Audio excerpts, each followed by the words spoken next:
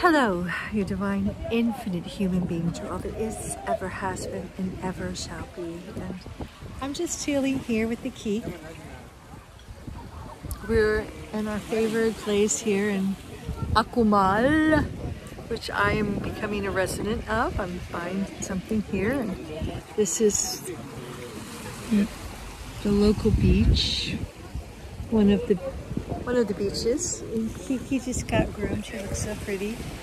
So I just want to spend a moment saying hello and thank you to my Infinite Human family.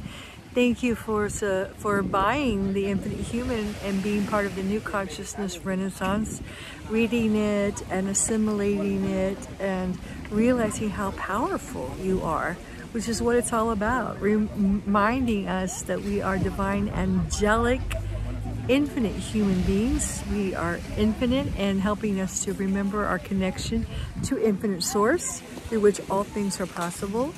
And I wanted to just say, I know it sounds crazy.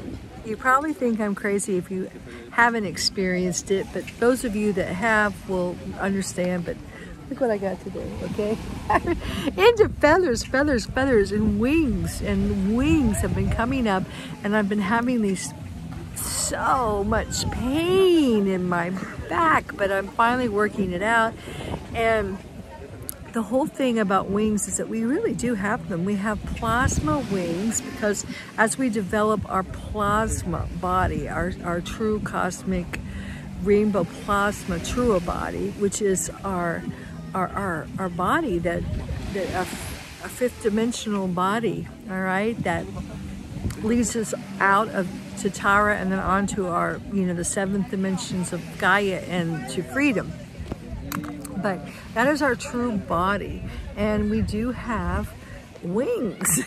And part of, I think, the initiation of getting your wings is, I'm just getting them, and now I'm learning how to use them, which is, this huge, immense wingspan, and winging it and gliding through life on your wings, and just flying, having the courage to spread your wings and fly. And that is the initiation, and that is the way you maneuver on the 5G timeline. You fly.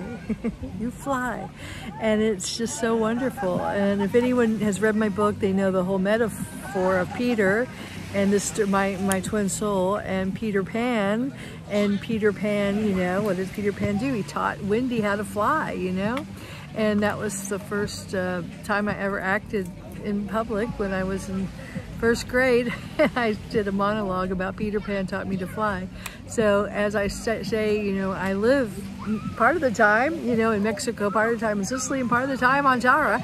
I have a home there, and Peter and I fly around a lot. And, I'm always, oh, Peter, you just want to fly all the time. But yeah, it's really great, and that's the way we were meant to travel, to be, to fly, to glide through life, to wing it. And it's so powerful and so symbolic. So I got these feathers today. I don't know if you see them. and ironically, I was in a shop, and this woman stops me and she said, "Oh, I love your feathers. Where did you get them?" I thought, this is going to look really strange when I go back to the States. I said, "Oh, I bought it today from an artist, in Tulum." She said, "Oh, I tried one on. I wanted to get it." And then I said, "By the way, where are you from?" She goes, "I'm from Kentucky." And I said, "Really? I'm from Louisville." She goes, "I'm from Oldham County." And she knew exactly where my family's home was, the log cabin on Log Cabin Lane in Anchorage, Kentucky. And, small world. So, it's so interesting how we're all interconnected. And, this is very beautiful. So just love to you guys through your journey. The tough times are good times also, because that's part of the journey and teaching you to wing it, so that is coming up too, and I've had some tough times too. So And anyway, thank you so much. If you haven't gotten my book, The Infinite Human, it's now in Spanish, it's in Italian, it's in English, and you know, it really is such a powerful book. I'm just doing my newsletter now, which is about to come out the 23rd. I'm waiting for an interview to be released with Carol Saunders, Reverend Carol Saunders, who does the Spiritual Forum, and she interviewed me, and it's going to be out the 23rd, so I'm going to put it in my newsletter, and it's very interesting. You know, we have a nice conversation. She's a wonderful gal, really enjoyed talking with her, and I'm going to talk about New Earth communities and the New Earth communities that are being built, and Christmas with Sasha Stone down here in the jungle at Bacalar, and you know, kind of just go through all that I've been doing here and setting up here for the future of the planet, and connecting the 5D timelines, remembering our future, going back to pre-Atlantis, before the fall, into the ancient Mayan, you know, true Mayan essence, and remembering our future. So it's very exciting down here in the Yucatan. A lot of stuff's going on right now. A lot of really just, there's been a release of energy, and part of my job was to anchor in these 5D frequencies. And when I came, I just moved through the Yucatan, you know, with the Kristalla, you know, the Kara Yasata energy spinning around, and just really moving the energy, connecting it to its future, true future, Antara and Gaia. And now that I laid the foundation, I've got a few more, about a week or two here until mid-February, and I go to Sarasota to the Light Consciousness Expo, but now I'm seeing the results. I'm kind of stepping back and just watching the wake of it. Today there was this huge fire in the middle of Tulum, and it mushroomed up with black smoke. It looked like, I was saying, Hiroshima or something, you know, atomic bomb went off. And as I was driving into Tulum and running the frequencies, I kept hearing sirens move, and the fire engines were running past me, you know, coursing past me, and I was like, okay, what's going on now? And sure enough, I was taking Kiki to this new groomer, and it was right beside the fire, and I was like afraid to leave her, you know, thinking, oh my gosh, you know, is it gonna burn up while I was going to get some body work done? So and sure enough, they lost power because of the fire. But what's happening is there's been so much.